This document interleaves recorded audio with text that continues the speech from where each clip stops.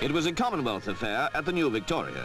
Visiting London was the Australian Ballet and the rarely performed Raymonda. Princess Margaret, accompanied by Lord Snowdon, was received by the Australian High Commissioner and his wife. Presented to Her Royal Highness, Peggy von Praagh, Artistic Director, and her colleague Robert Helpmann.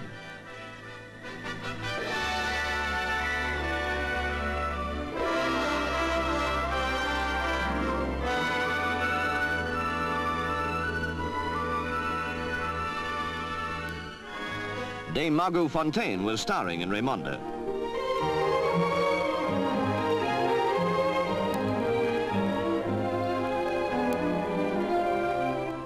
Afterwards, the princess went backstage where the stars were presented to her. First, Dame Margot.